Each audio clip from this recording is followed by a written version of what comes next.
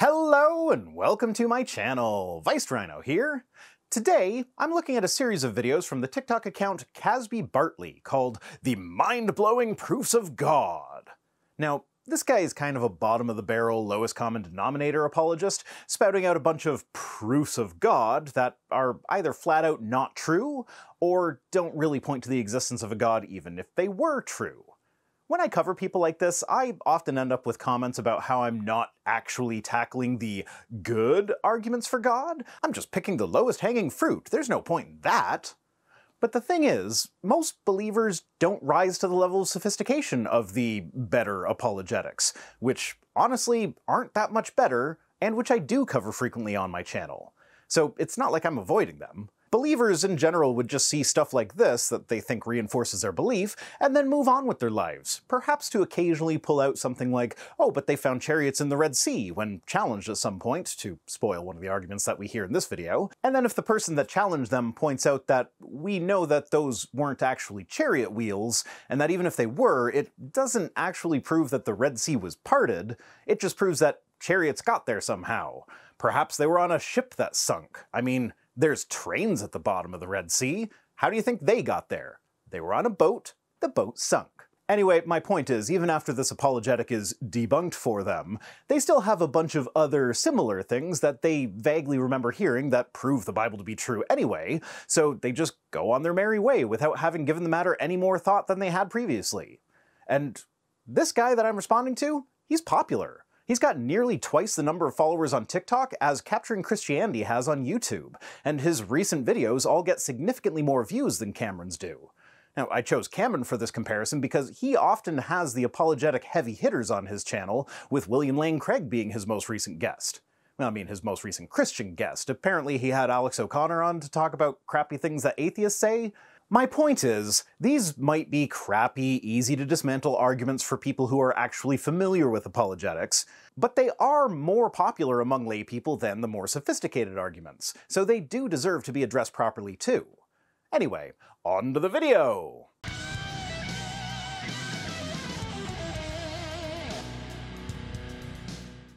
This is mind-blowing proof that God is real, part 1. I don't know how anyone could not believe in God after watching this. Well, we'll see if I'm a believer by the end of the video. Feel free to bet on the outcome amongst yourselves, but I wouldn't give conversion very good odds. But hey, maybe this guy will finally do the trick. You never know. Now, the Bible says that the Lord formed man from the dust of the ground and breathed into his nostrils the breath of life. Yep, God made man out of dirt, and then made woman out of a man's rib. It actually sounds kind of silly if you ask me. So this means the human body was made from the ground. Now, it wasn't found until thousands of years later, but the same 17 elements that make up dirt is the same 17 elements that make up the human body. Okay, before I start looking into this, I do just want to say that, yeah, dirt is at least partly made up of the decomposed remains of living organisms, so it makes sense that the same elements would be present in dirt as are present in these organisms that end up making up dirt. Now, obviously different types of soils will contain different mixtures of these elements, but the most common elements are oxygen, silicon, aluminum, iron, calcium, sodium, magnesium, potassium, carbon, hydrogen, and nitrogen. Now, I couldn't really find a list of the 17 elements that make up soil like you're saying there are, but I did find a list of 17 elements that are essential for plant growth and reproduction, and yeah, they are all elements that we need as well. I mean, obviously, because all food chains end with plants at the bottom, so the elemental building blocks of all life kinda have to be there in order for the whole thing to work. But these are not elements that are present in all soil, nor is it a comprehensive list. For instance, silicon is missing from the list.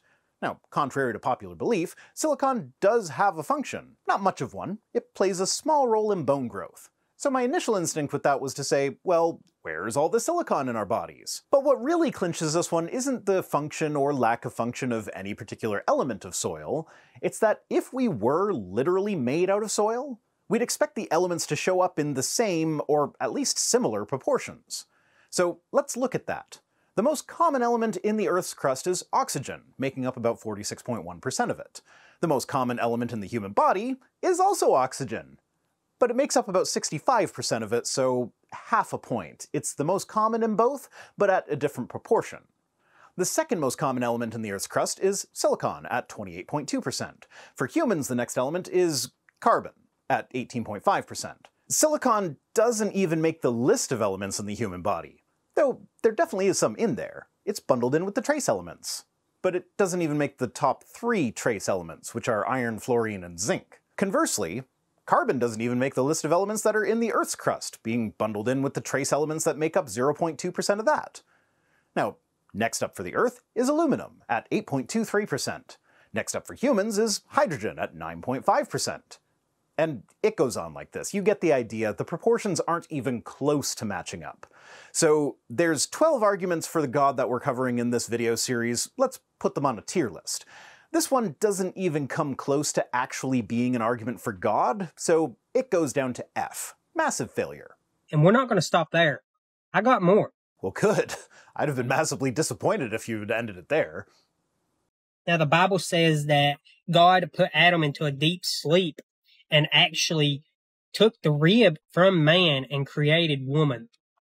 Now listen to this. It wasn't discovered till thousands of years later, but the rib is the only bone in the body that can actually be taken out and regenerate on its own. Are you sure about that? Because the article you're showing in your video says right there in the headline that the same could be true for our entire skeleton. I mean, it's also a really shitty article. It's sensationalizing the research for the sake of clicks.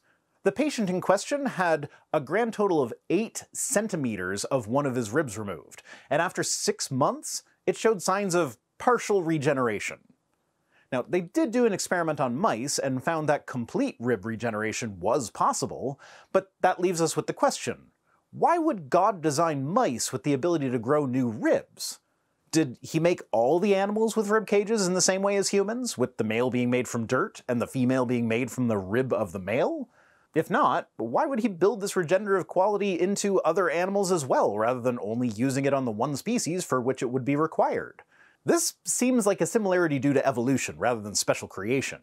And why is regeneration for us even needed in the first place? Why couldn't God have just made Adam a new rib right then and there? Why did Adam have to go around for months, potentially years, in pain because of the missing rib, when God just could have poofed another one into him? And for that matter, why did he have to use material from Adam to make Eve in the first place?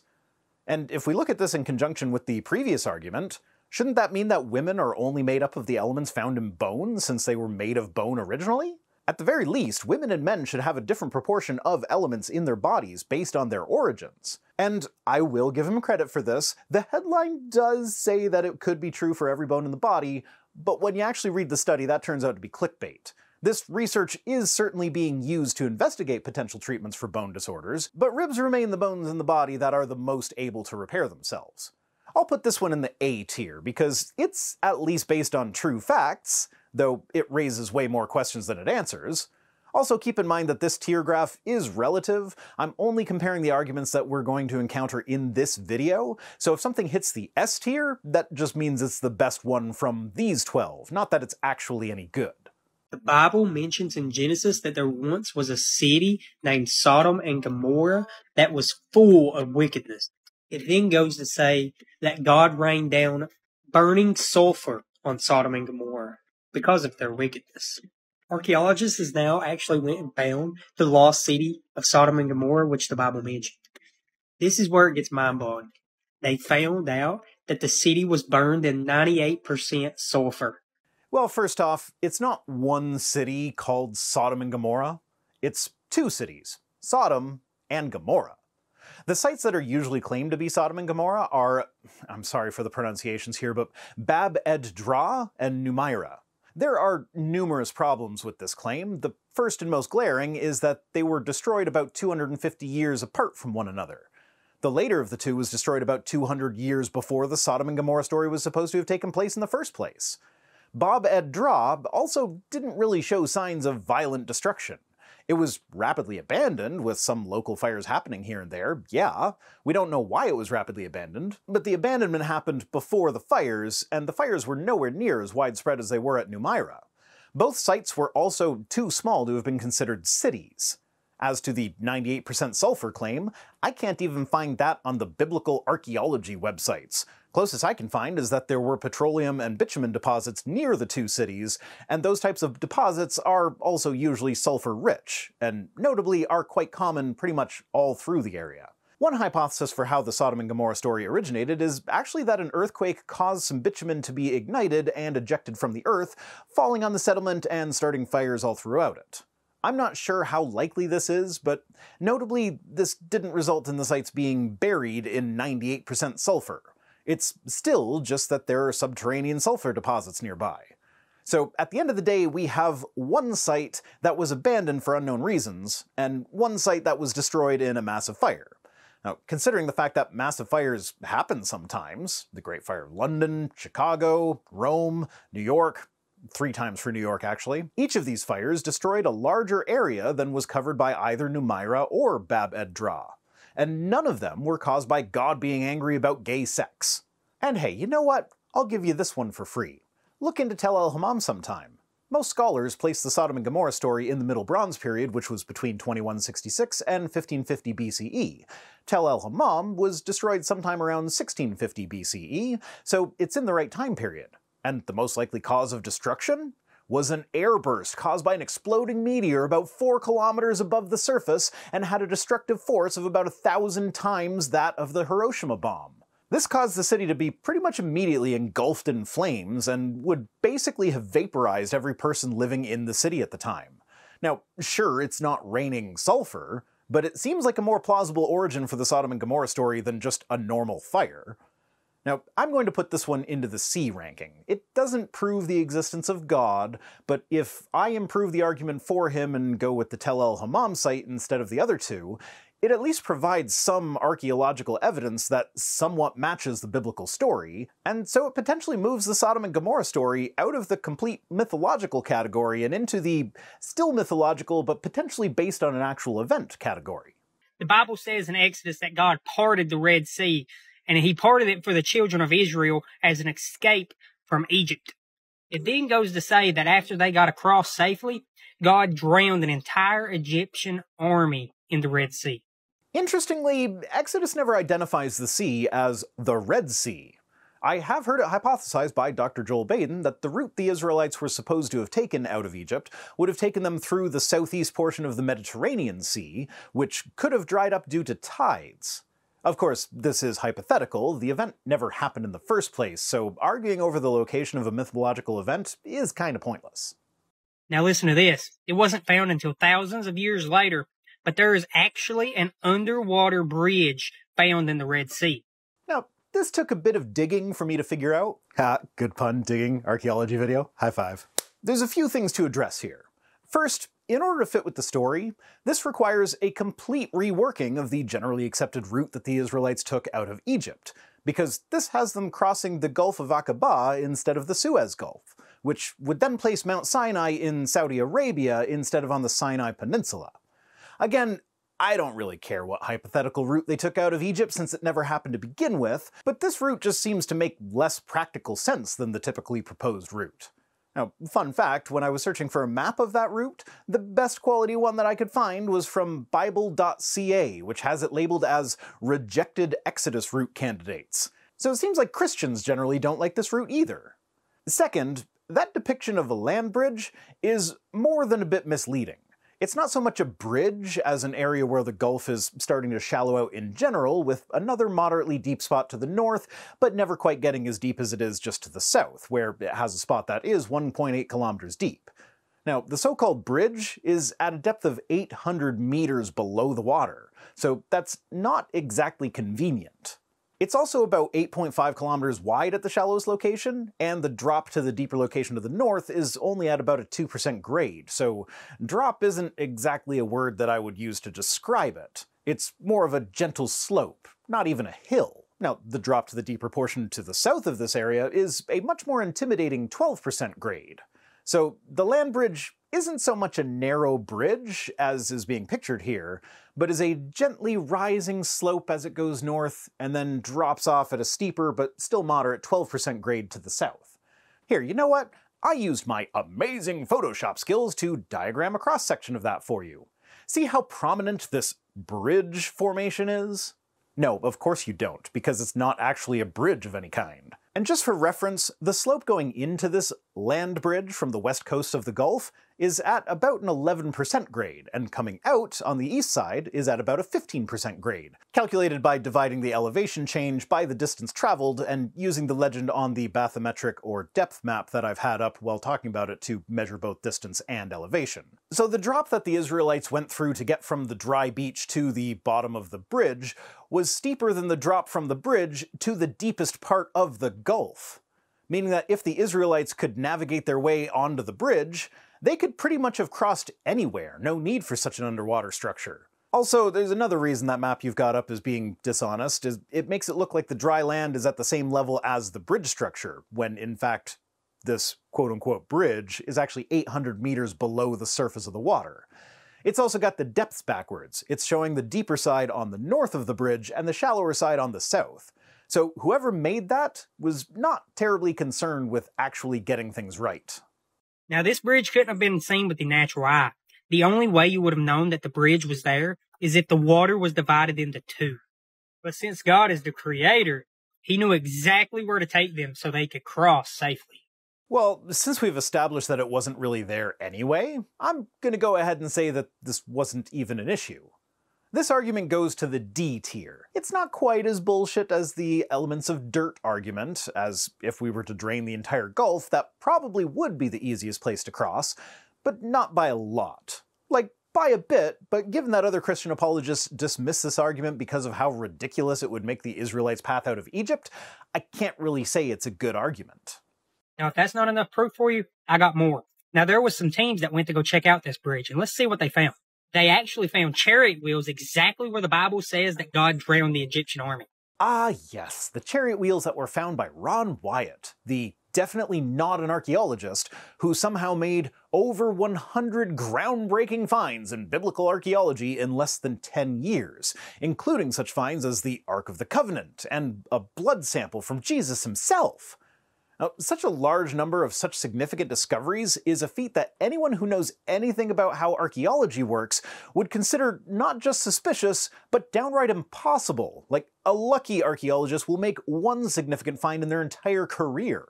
Now, regarding some of his archaeological finds that happened in Israel, Joel Zayas of the Israel Antiquities Authority said, "Mr. Ron Wyatt is neither an archaeologist nor has he ever carried out a legally licensed excavation in Israel or Jerusalem. We are aware of his claims, which border on the absurd, as they have no scientific basis whatsoever, nor have they ever been published in a professional journal. They fall into the category of trash which one finds in tabloids, such as the National Enquirer, Sun, etc. It's amazing that anyone would believe them." Now, of course, being a known fraud who has never carried out a legal excavation in Israel doesn't mean that he didn't find chariot wheels in the Red Sea, but considering the fact that he hasn't published a single one of his finds in any peer-reviewed journal, not even the creationist ones that would be happy to have even the flimsiest of evidence for anything biblical, I'm gonna go ahead and call bullshit on the chariot wheels. Hell, I don't even have to leave the realm of young Earth creationism to find people who warn against his work. My favorite creationist geologist, John Baumgartner, wrote a scathing letter in 1996 detailing Wyatt's various dishonest claims, advising someone named Gary, "You must be the Gary." Okay, it's just Gary. The Gary. Just Gary! You know, there's no, where's this the coming from? to not trust anything that Wyatt tells him, making sure to perform independent checks of anything he learns from Wyatt. They also found human and horse bones, proving that Exodus did happen and God is real. Okay, putting aside the dubious nature of anything that originates with Ron Wyatt, what would it mean to find chariot wheels, human bones, and horse bones at the bottom of the Red Sea? It would mean that horses and humans died there, and some chariots sank. At best, this means that it might be evidence for an event that was the historical basis for the Exodus story, which is not actually proof of God. But there are more questions here. How many wheels were found? There should be hundreds if they were from the Exodus. Where are they? Why is it so hard to find them when there should be so many of them? Why do they show up encrusted in coral in a manner that is identical to how that type of coral grows naturally? Why did you show a picture that looks like a sunken train of some kind when talking about chariot wheels? Remember back when I talked about the train that sunk in the Red Sea? Well, why does that picture turn out to be, indeed, part of a train that was present on the SS Thistlegorm that sunk in the Red Sea in 1941 instead of being chariot wheels? Even if this claim were true, it wouldn't be much in the way of evidence for God. Unfortunately, though, it is 100% bogus. I'm plunking this one down in the F tier. Even giving this the benefit of the doubt, it doesn't get us close to proof of God. The Bible says that God descended on Mount Sinai in the form of fire, and the mountain was full of smoke. So obviously, when fire comes into contact with something, it's going to burn it. So listen to this. Now, archaeologists has actually went and found Mount Sinai in Saudi Arabia, and look at the top of the mountain. They found that it was burned. Well, this one's fun for a couple reasons. First, this is of course another Ron Wyatt claim, so I could just dismiss it based on that, but that would be committing the genetic fallacy, so I won't do that. The second is that Wyatt, and most of the others who claim that this is Mount Sinai, incorrectly call it Jabal al-Lawz. Jabal al-Lawz is a taller mountain that is some 7 kilometers north of this particular mountain, which is actually Jabal Makla. And once again, I am aware that I'm probably completely mispronouncing these things. My apologies. It's also in the wrong location to be the biblical Mount Sinai, which is most likely located on the Sinai Peninsula, hence the name. Also, the reason its top is black is not because it was burned by the fire of God, it's just a different type of rock. It's made up of dark-colored metamorphic hornfells, to be precise. Contrast that with the lighter-colored granite of the rest of the mountain, and it looks like it got a burnt top. But, like, some materials have a darker color than others. A material with a darker color sitting on top of a material with a lighter color does not mean that the darker one was caused by burning it with fire. This is another F-tier argument. So the Bible mentions that God told Moses to strike this rock with his staff so that the water will come pouring out of it for the people that was thirsty there. Also found in Saudi Arabia from archaeologists is a rock that has been struck, and then beneath it are smooth indicating water erosion from a river flowing in the past. I'm not even sure I'd want to rate this one as high as F tier. Split rocks can be found anywhere you care to look. Hell, when I was in Boy Scouts, there was an annual camping trip to a place called Split Rock Camp. And according to the Bible, the Israelites spent, at most, a couple of days at that site. There wouldn't be any erosion through the granite of the rock in that short time frame, so we wouldn't even expect to find any erosion on the rock from that. Well, F is as low as it goes, so on to the F tier you go, Little Rock. Not to also mention that they found the golden calf site. That is also mentioned in the Bible. Yeah, there's a few problems with the golden calf site. I mean, first and foremost, the Bible doesn't actually say anything about them having drawn pictographs of a calf on anything. It's just that they built one out of gold, so finding pictographs does not necessarily mean that it's a biblical site. But moving on to the more important problems, first, it's supposed to be an altar to the golden calf which Aaron had built. But it's made of boulders that were way too big for any one person to have actually built it. Second, there are animals that are not bovine that are represented on this altar, like the ibex. If we see a cow and say, look, it's a representation of the golden calf of Exodus, then what does that mean for the other animals that are there? Third, Moses came down from Sinai and destroyed the golden calf because it was an idol that was in violation of the commandments that he had just received. Carvings or drawings that represented the idol would also have been idolatrous, and so if the story were true, we wouldn't expect Moses to allow them to continue to exist. So even if we did find the altar, we wouldn't expect to find any visual representation of the idol that was being worshipped at the altar. Fourth, the drawings at this location have been dated to the Neolithic period, which is far too early for the Exodus story. This one also goes to F. I'd have thought we'd have had more variety in the tiers by now. Maybe I'll be nice and bump the chariot wheels up till D, since if they actually were chariot wheels, then they could potentially be evidence for part of the Exodus story, even if they wouldn't be good evidence for it. There, the chariot wheels get a nice little pity bump. There you go. This here is Noah's Ark, and guess what? They found it. Found in Mount Erie by a guy named Rhino. Oh, fuck's sake. God damn it. Lies here a giant boat-like structure measured to be the exact length of Noah's Ark that was mentioned in the Bible. On all sides of it, it has ribs like a boat. No natural geological columns form like this. Okay. Let's read what young Earth creationist geologist John Baumgartner had to say about this in his letter to Gary. This is the real raw Gary. It's been eating me up inside, keeping the real raw Gary from you. Quote, "My reasons for concluding this site has nothing to do with the Ark are based on the geophysical surveys my team has performed in 1987, together with the core drilling we performed in 1988, which revealed a massive ridge inside of the site and aligned with the site's long axis. The ridge actually outcrops the surface over about 40% of the length of the site. The ridge accounts for the stability of the site relative to the surrounding terrain, as well as for its distinctive boat-like shape. The rock material that comprises the ridge matches that in the nearby outcrops, especially that in the road cut above the visitor center.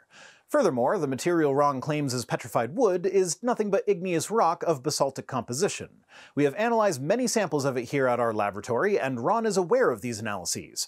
Ron's assertion that I take the position that I do because I am afraid I will lose my job is a falsehood. I am very bold in my creationist convictions here. I'll put this claim in D, for the same reason I put the chariot wheels there. I'm giving it a pity D.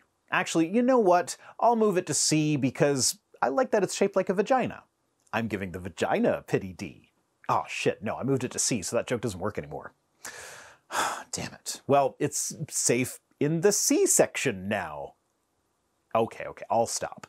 They also found man-made fossilized rivets, valves, wedges, and washers at the site. I'm not going to give these guys a spot on the tier list, just consider them to be with the Ark. Those aren't rivets and washers, they are black magnetite grains deposited on basalt, and only a couple of them have ever been found. If they were really what Noah used to hold the Ark together, and that site is the Ark site, then thousands of them should have been found. Also, the petrified wood into which they were supposedly drilled is actually basalt, not wood. Now, this right here that you see, these are ancient anchors called drogues. And guess what? They found these ancient anchors around the site. Again, this is included in the Ark argument for tier list purposes, but no, those are not drogue stones. Not only are they not the right shape and have a hole too close to the top to allow their entire weight to be supported by the small bit of rock that's left above the hole, but they are made out of rock that is local to that area. So unless you think Noah built his Ark right there by Mount Ararat and somehow didn't travel any significant distance during the flood, then these stones were not brought to this location by the Ark. Guys, if this ain't enough proof of God, Noah's Ark, and the flood, I don't know what is. Well, then clearly, you don't know what is. Because this ain't it. Also, I skipped his bit about marine fossils on Mount Everest. We've seen that claim a bunch of times before, no need to rehash it here. I'll leave a link to a video where I did cover it, though, in case you're interested. So, the first thing I just wanted to say was, we didn't come from a big bang. Yes we did. What? Were you expecting more detail? If he can just say no we didn't without explanation, then I can say yes we did without explanation, and my position's stronger because it's got cosmologists backing it up. We were all created in the image of God. What does that mean exactly?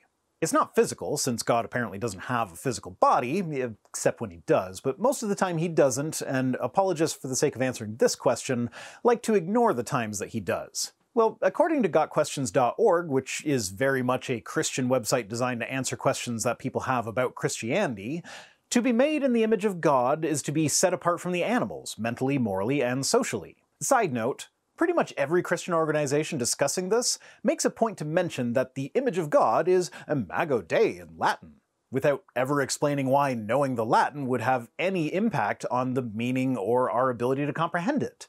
It just looks like another bit of apologetic sophistry where they use fancy-sounding shit for no reason other than to sound fancy. And really, why Latin? It was originally written in Hebrew, so if we're arbitrarily changing languages to sound fancy, shouldn't they all be talking about the Salem Elohim? Anyway, mentally they say that it's our ability to reason and to choose that sets us apart. But birds, other apes, monkeys, dolphins, elephants, cuttlefish, and a bunch of other animals have all shown the ability to make reason-based choices. One of the most basic tests for this is the marshmallow test, which tests an animal's ability to choose not to have a treat now in exchange for a better treat later, which shows the ability to plan for the future and exercise self-control in order to obtain a better outcome. So while we tend to be better at that sort of thing than the animals are, it's not that they are lacking that trait altogether, so you can't really say that that makes us different. Same goes for morality. There are moral systems among animals. Moral behavior, including but not limited to offering assistance when there is no gain and sometimes a direct loss for that individual, displays of empathy, such as offering comfort to a fellow member of the species in distress, and an aversion to inequality. They have all been observed in corvids, primates, elephants, dogs, rats, budgies, voles, and more. So we're not exclusive there either. And being social is a trait that is so common throughout the animal kingdom that it's entirely laughable that anyone could say that that's what sets us apart from the other animals. Like, even brainless sea sponges exhibit some rudimentary social behavior. This ain't that special. So none of the traits that show us to be made in the image of God rather than just being another animal actually sets us apart from the animals, as they are all found in other places in the animal kingdom. So what does it mean to be made in the image of God? I don't know, and neither do you. It's just a thing to make us feel special, like we're better than the animals for some reason. That seems to be it. The proof is within your DNA. There is no one quite like you in the world. You are a one of a kind, and you are God's masterpiece. So the fact that every person's DNA is unique is proof of God? Does that mean that the existence of identical twins, triplets, quadruplets, etc., whose DNA is, you guessed it, identical, is proof that God does not exist? Also, like, yeah, taken as a whole, everyone who's not an identical sibling has DNA that is likely completely unique. But that's kind of in the same way that if you take a book, copy it out word for the most part, but change just a couple letters throughout it to be different than the original, this new book you've made is technically unique in that it's not the same as the original book, but you can still see the relatedness by comparing the huge segments of the book that are still the same. I'm putting DNA up in the B tier because, while it's definitely not proof of God, it's at least an argument that can't be dismissed simply because it came from Ron Wyatt, so it has to go above the Ron Wyatt arguments pretty much by default. And I've got a couple of those ones on the C tier, so I really have no choice in the matter. Actually, you know what? Fuck that. This is an argument that real apologists use. This is an argument that real scientists sometimes use, like Francis Collins. He's the guy that headed the Human Genome Project. So I think just by virtue of the fact that this guy stumbled on the beginnings of an argument that actual sophisticated apologists use, means that this one kinda has to go to the S tier, even if he didn't quite make the argument in as compelling a way as the other apologists. Also, since my tier list is relative, only comparing his arguments and ignoring all else, something has to be the best one. Gotta find that piece of corn in the massive mountain of shit. So if you want real proof that God exists, take a look at yourself. I don't think you want to go there, man. There are so many problems with my body that could have been fixed with a better design, and I'm lucky enough to be in good health. Well, I mean, overall, just ignoring the fact that I had to stop recording in order to have a bunch of coughing fits a bunch of times. That's just normal sickness stuff, which, yeah, actually, how come God designed our bodies in such a way that their method of fighting off a mild and mostly harmless respiratory virus ends up being so painful? Most symptoms caused by viruses are not actually caused by the virus doing anything. It's our immune system's response that gives us the symptoms. Our immune system is doing what it needs to do to fight it. Could God not think of a better way of fighting off a virus than making you feel like shit for a few days to a few weeks, to sometimes even having a persistent cough for months after all traces of the virus are gone? And yes, I have tested. It's not COVID, it's just a thing that's going around. Probably a rhinovirus. Everyone's heard of the Dead Sea Scrolls, right? Let's talk about them.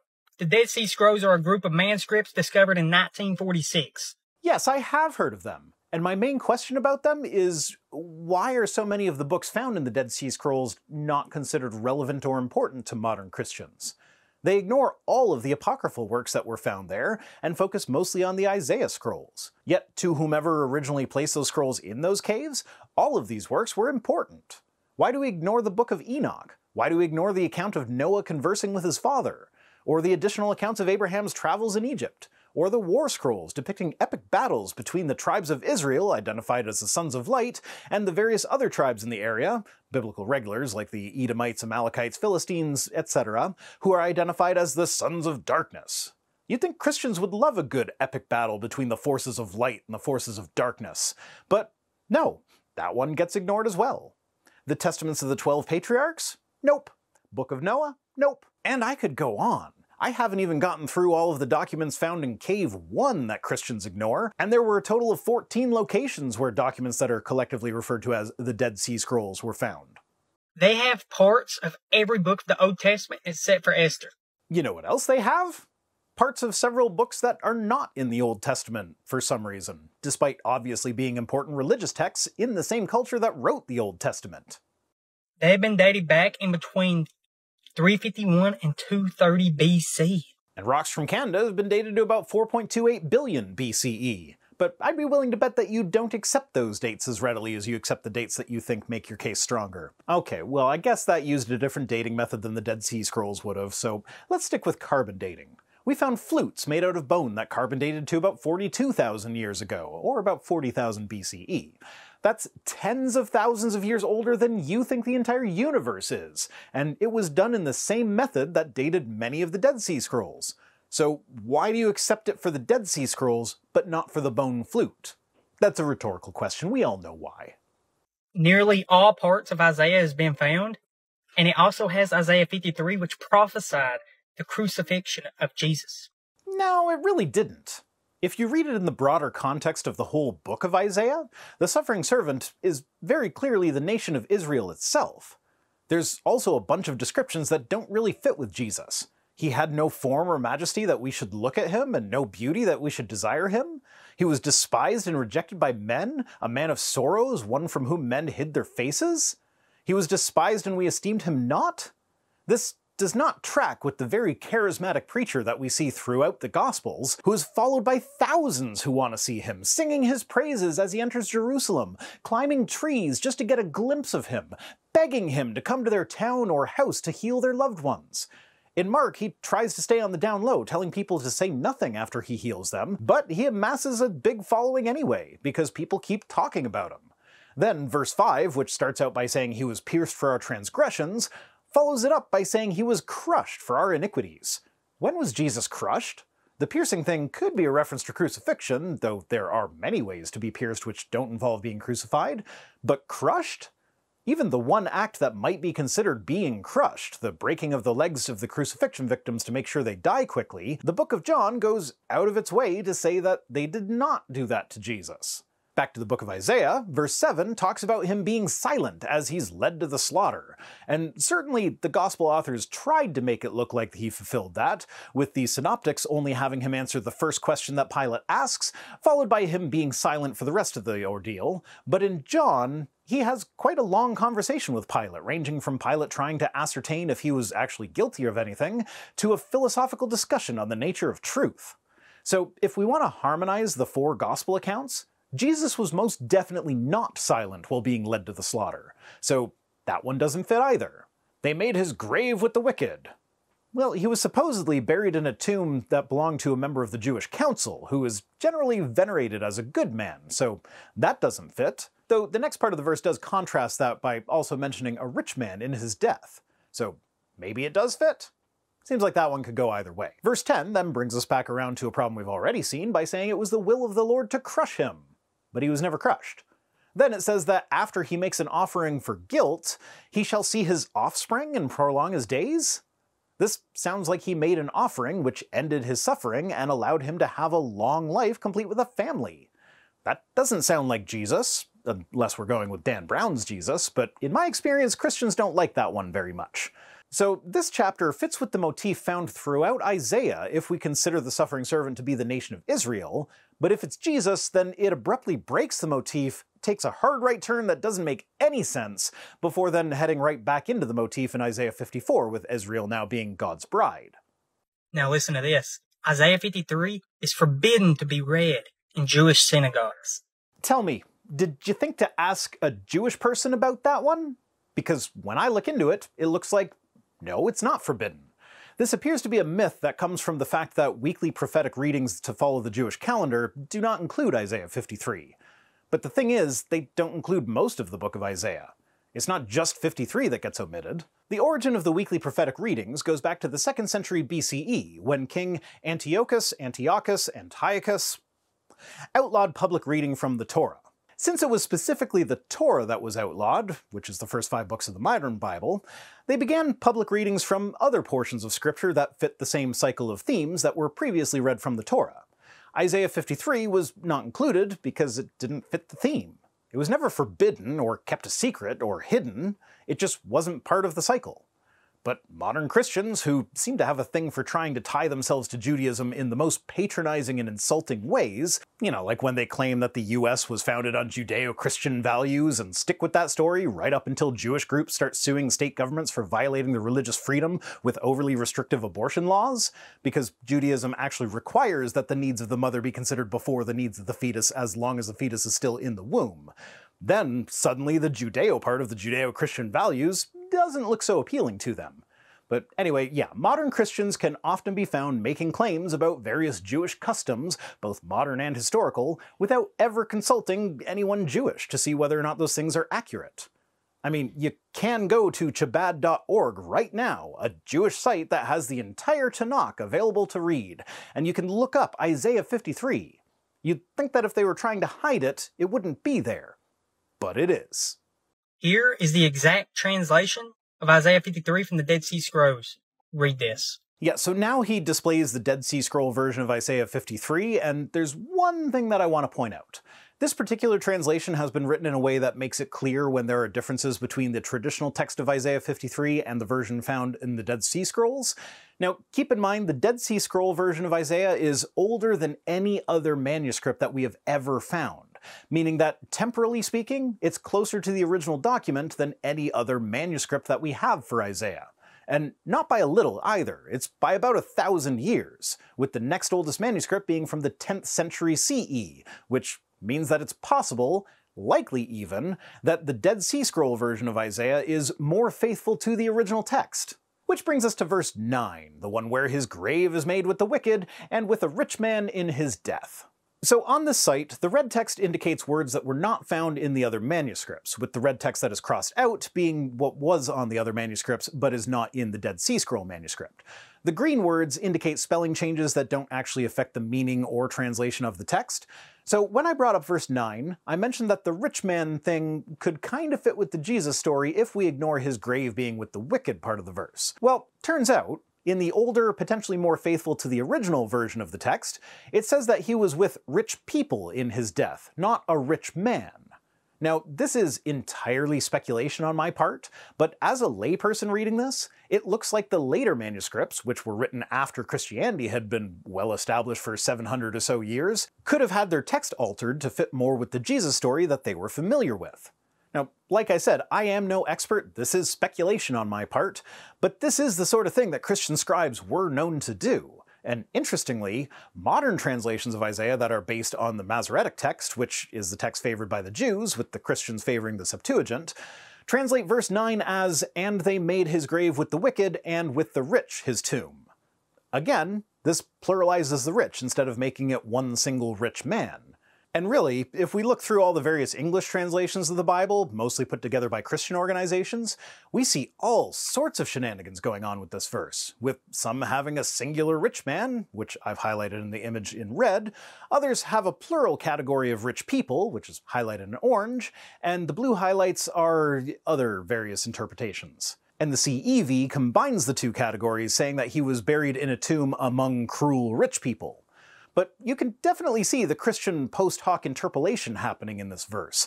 A lot of them seem to be actively rewording it to make it fit with the Joseph of Arimathea story more closely, making it sound like he was assigned a tomb with the wicked, but because he had done no wickedness himself, he was then instead given a tomb with a rich man. Though that particular take does seem to be a minority position among translators. And in my non-scholarly opinion, I feel like the CEV translation is the most faithful to the intentions of the text. That's the one that says he wasn't dishonest or violent, but he was buried in a tomb among cruel rich people. That's kind of how I interpret it when you free it from its archaic and poetic forms, so take that for what it's worth. But this is tangential to the argument being made. It's just a fascinating little inconsistency that allows you to see how translators work their theological views into their translations. Back to the video! It explains the life and crucifixion of Jesus hundreds of years before his birth. Only if you squint at it hard enough and ignore the parts of it that don't. Though, again, for this particular list of arguments, this is S-tier material, which isn't saying much, but there you go. Now, you want to hear something else that's crazy? These Dead Sea Scrolls was first found in Qumran by shepherds. Shepherds. Okay. What's your point? Keep that in mind. Why? Are you gonna go anywhere with that? These found Dead Sea Scrolls, once again, proves God is real, proves the Bible is real, and the Bible is the written word of God. And that's it. That's the end. No explanation as to why it matters that shepherds found them. I mean, if we want to dig into it, the Bedouin shepherds who found the scrolls were most likely Muslim. I can't find confirmation of that, but statistically speaking, most Bedouins are Muslim, so it's a safe bet. So if it is significant that they were shepherds, wouldn't the fact that they are Muslims be even more significant? As far as the tier list goes, shepherds finding manuscripts where shepherds tend to work is going on the D tier. Unlike most of the arguments on this list, it's at least unequivocally true, so it goes higher than some of them, but it doesn't actually point to the existence of God despite the truth of its claim. Today's comment of the day comes to us from Yoshi Said It, who said, "Holy hell, your head shakes so much. Maybe you should have that checked out." This is an older comment, but this particular person semi-regularly comments along these lines on my recent videos too.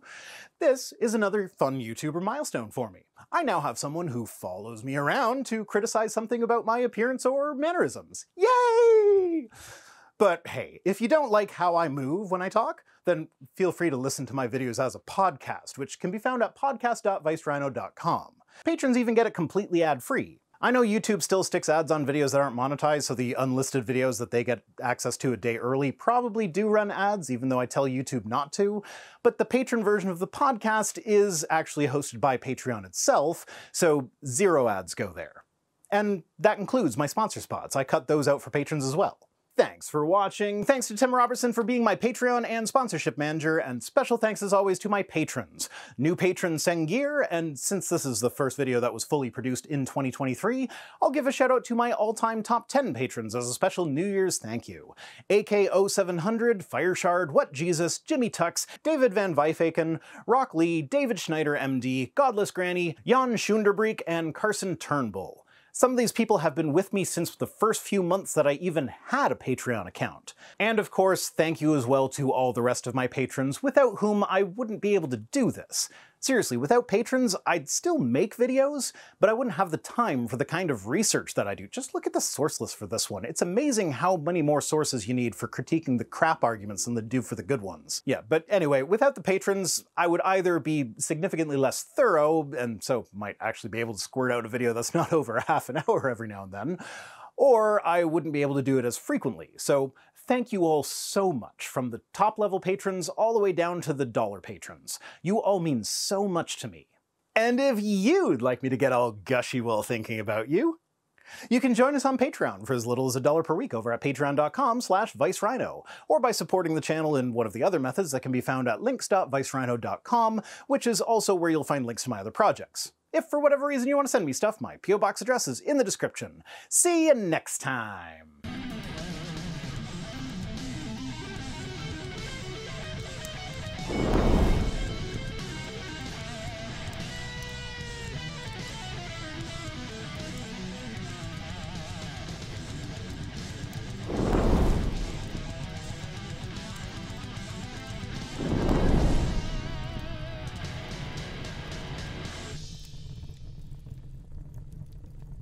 Why do they show up encrusted in coral in a manner that is identical to how that type of Why do they show up encrusted in coral in a manner that is identical to how that type of Coral. Why do I want to say coral? It's not coral, it's coral.